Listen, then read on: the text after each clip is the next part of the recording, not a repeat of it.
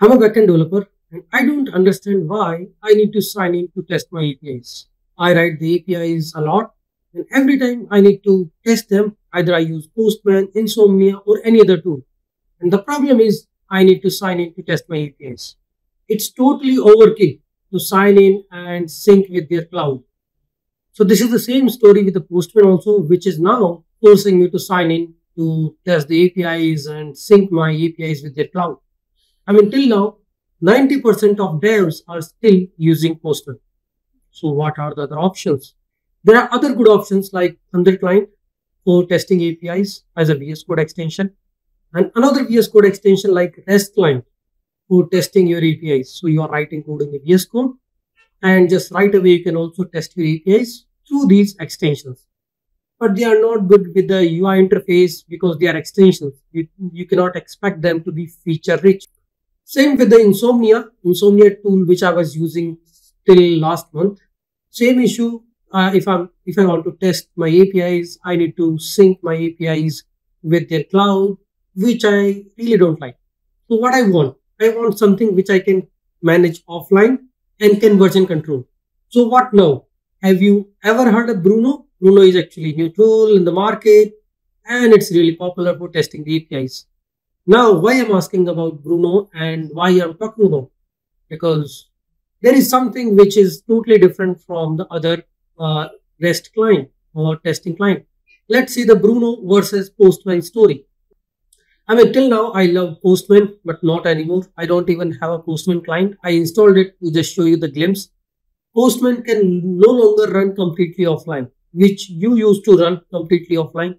In fact, you are forced to log in into Postman and sync your APIs to their cloud services.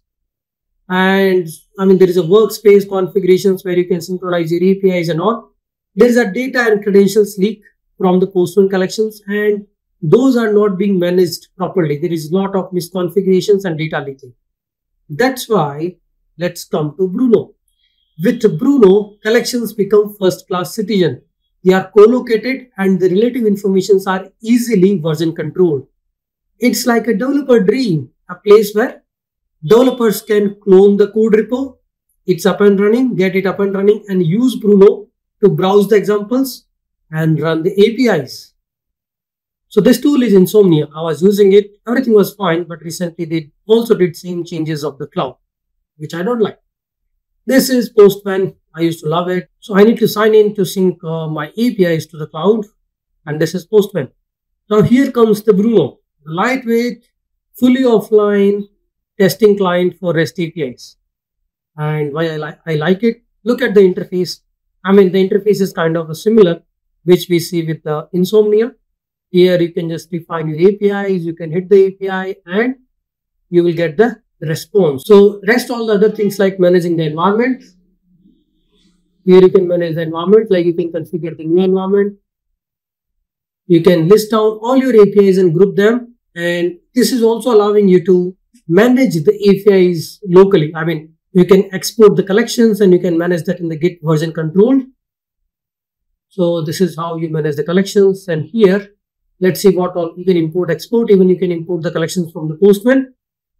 And see what else we have. You can run the test collections. If you have run the test scripts also with your APIs, you can run them here. And setting up the Bruno and installing is very easy. You just need to choose, where you want to install.